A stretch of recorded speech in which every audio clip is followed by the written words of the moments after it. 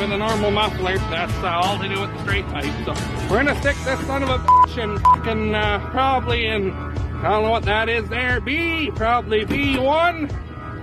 We got this big fucking thing behind it. We're gonna just step it out of the way.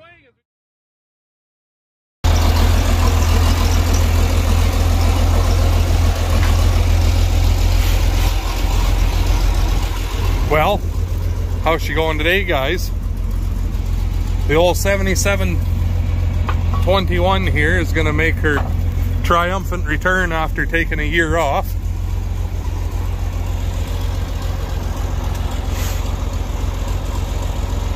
But the 5020 is going to get to do a job that I'm fairly certain it's never done, and that's run a combine. So,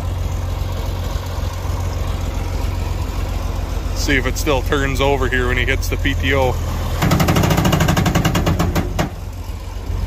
Something doesn't sound good here for some reason.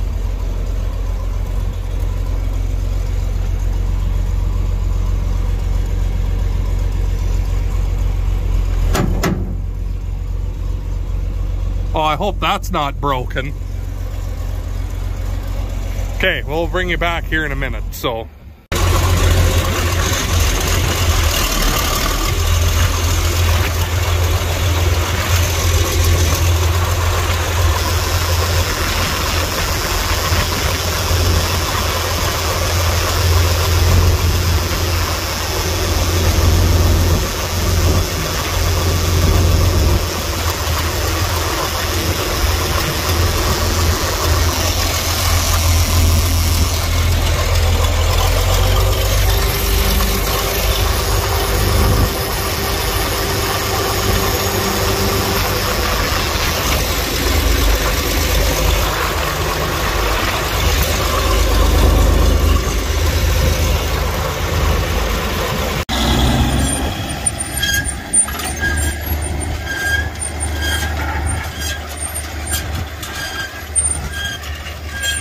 Well, we got the 7721 sorted out.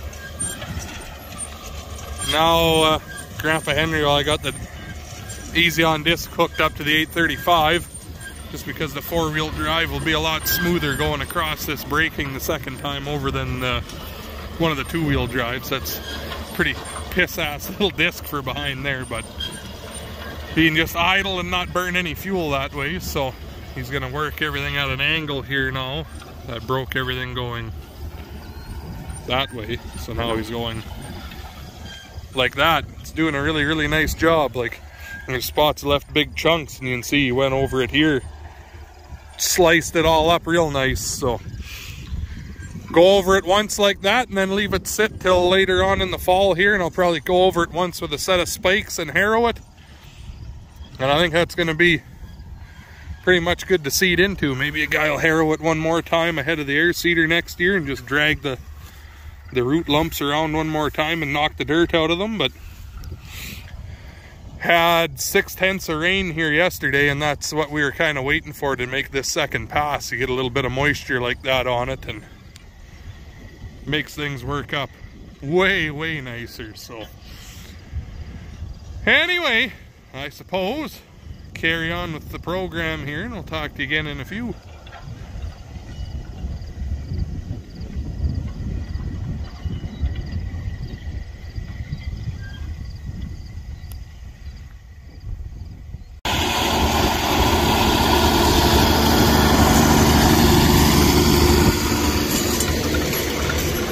The poor little harrows, but they work so good to beat up those lumps of sod.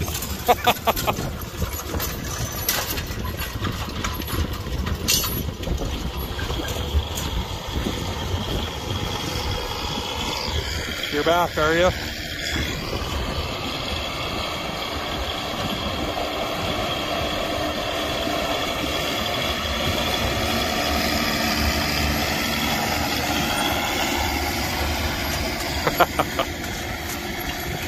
There, well, I told him if it takes you 2 weeks to do it, it takes you 2 weeks to do it. If he only wants to do a couple hours a day or whatever, but saves me from trying to combine and do that, because this is something else that's got to get done when the time is right, like this after a shot of rain. So I said there's only 60 or 80 acres out here, so I mean 20 feet at a time at 5.5 miles an hour. It's not going to take them very long. So anyway, our ride is here now, so we will go to the next part of this program.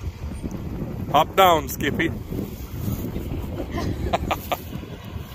Well, day later, and we're just driving by one of my canola patches here. Looking pretty good. We are on our way to the Peas. We're in the 2188 here with the 35 or 36 foot flex header on here.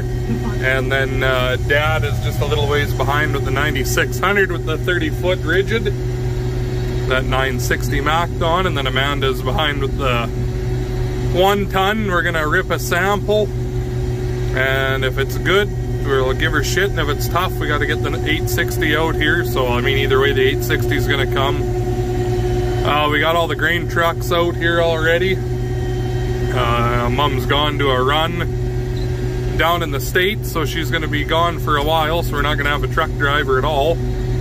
We'll just go till trucks are loaded and then unload. Sam there, the guy that hauled grain last year, well, he's going to be around for a little bit here, but right now he's gone too, and then he's off to university to get learnt with Ricky, I guess, to get a little bit smarter or whatever he's gonna do. So other than that, we're gonna be a little bit short-handed, I guess, but that's all right. Anyway, we will get out there and see how things are testing, get combines and all that set anyway, and go from there. So yeah, we'll talk to you when we get there.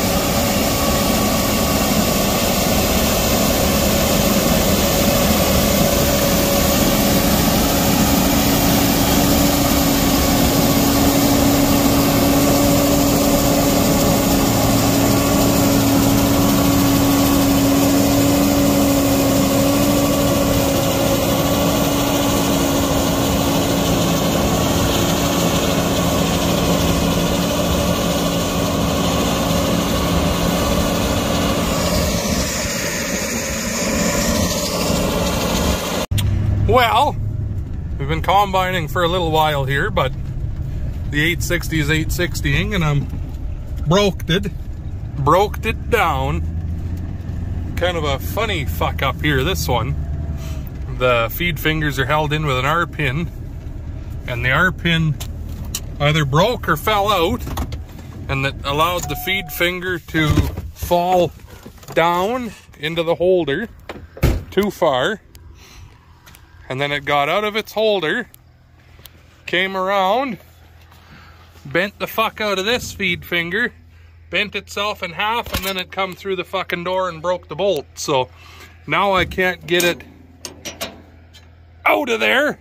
So we're gonna have to, I'm just gonna cut the hooer off, and we'll deal with that when we get it back to the yard. So cut it off, put a new bolt back in here, and then we'll spin it around and see if that's gonna cause us grief. A guy might have to take it out too or something, but anyway,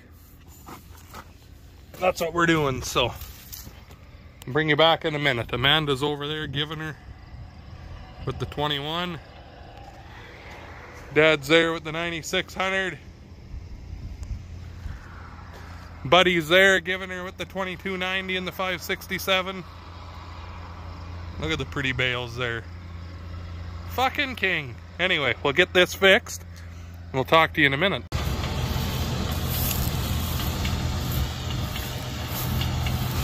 I hear a little bit of click-clack on the header here. I must have a rubber that cracked and fell off on one of the feed fingers, so.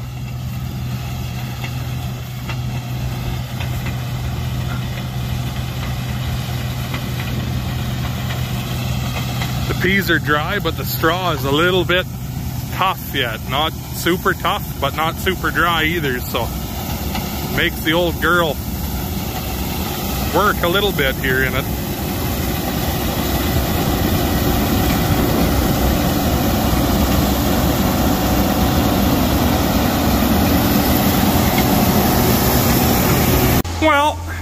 back in her natural habitat, ass backed in the shop with a sieve laying on the ground. Rob's just over there unloading another load. I'm gonna have to get him to come give me a hand here in a minute. I'll show you what went on. So the whole shoe quit moving, and I got out and I seen this hanger hanging here out of the bushing. And then I looked in and seen the whole shoe was cattywampus and hanging down. See how that's supposed to be? See how that's down? It's supposed to be in there. And this hairpin and washer are gone. So I think what happened is that fucking wore right through or something. And it fell apart because Antoine and I a few years ago had this shoe out, redone everything, new bushings, etc. Well, you can see how that's shiny. So something went on there anyway, and that fell apart. So we'll have to get a washer that will fit on there, and a washer that will fit on there, and a new hairpin. So when Rob gets over here, I'm going to get him to help me square that back up. And then I can throw the sieve back in, and a lot easier and quicker of a fix than what I thought this was going to be. So anyway, we'll be back at her before they're done at least.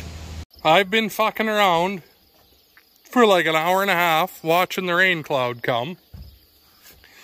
Got that sieve together, kicked it in, and it still didn't work. What the fuck?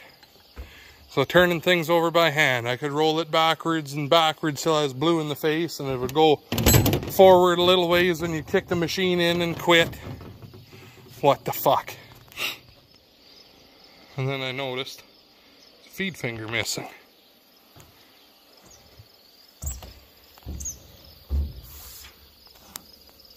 How in the flying Christ?